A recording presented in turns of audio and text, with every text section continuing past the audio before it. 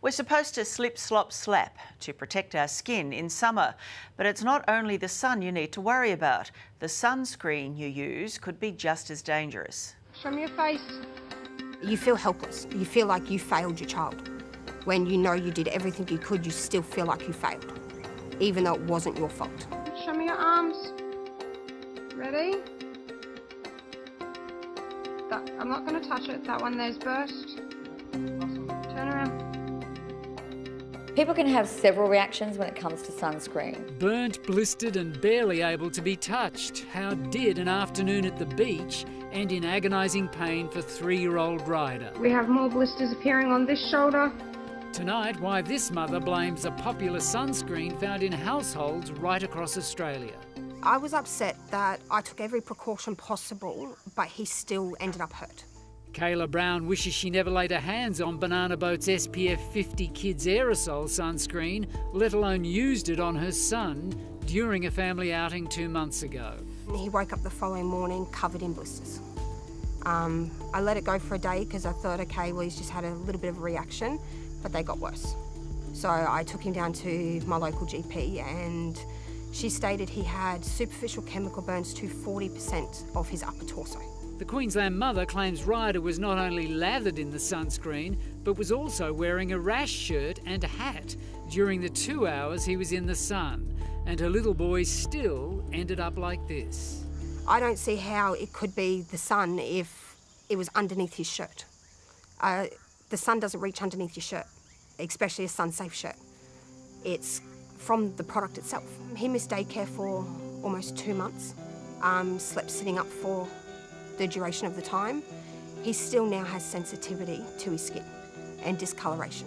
So devastating for you as a mum to watch. To know that your child is in that much pain and there's nothing you can do. After hospital visits and being told by the hospital there's nothing they can do, if he had got burnt any worse from the chemicals, they were looking at skin grafts. Matthew Batase from Sydney's southwest says he's been left with a daily reminder of the time he used this Banana Boat Daily Protect SPF 50 sunscreen. I applied it 2 times within 2 hours, and then when I got home, I slept. I woke up the next morning with bad burns on my body. Matthew's burns were so bad, he too was forced to go to a doctor. So she gave me this cream, this steroid cream. I used it for about 3 days, and then the next day my skin was sensitive and it was burning and itching, and I had to stay in the shower for hours because I couldn't get out. My skin was too sensitive. Like Kayla, Matthew blames the Banana Boat cream. It doesn't turn me off, but I wouldn't think I'll use the brand again after what happened. It was a painful experience I wouldn't want to go through again. It was just hell. These are photos of a 12-year-old boy whose mother says was in the sun for an hour covered in Banana Boat's SPF 50 aerosol sunscreen.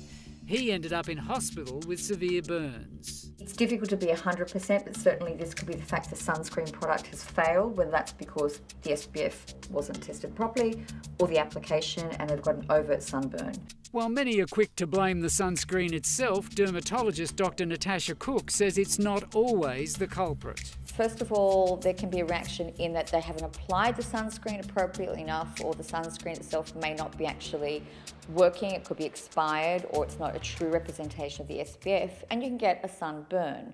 Secondly, people could be allergic to a particular ingredient in the sunscreen product, whether that's one of the actual sunscreen protecting agents or a preservative or something else. Natasha says application is key to avoiding sunburn, and we're getting it wrong when turning to certain products. From a dermatologist perspective, I really don't encourage the use of aerosol sprays for sunscreen application because they tend to be only applied a fraction of what you need to get that SPF reading on the container. In a statement to A Current Affair, Banana Boat's parent company said, "We are very sorry to hear about these customers' experiences and want to reassure our consumers that they can feel confident using our products for safe and effective sun protection. All Banana Boat sunscreen products undergo rigorous testing and meet the high Australian standards administered by the Therapeutic Goods Association. A chemical burn is a serious condition, and the substances that cause such burns are not present in sunscreens. While extreme reactions to sunscreen are relatively rare, it's not the first time popular brands have come under fire from angry Aussies left with painful burns. Some Cancer Council products have been taken off the shelves to be retested in recent years due to customer complaints. Kayla and Matthew want Banana Boat to do the same. I want them to have better customer service and to look over their brands before they sell it and put it on the shelves. I'd say take your product off the shelf. Stop letting people get hurt and don't take the chance of it anymore. The full statement from Banana Boat's parent company is on our website.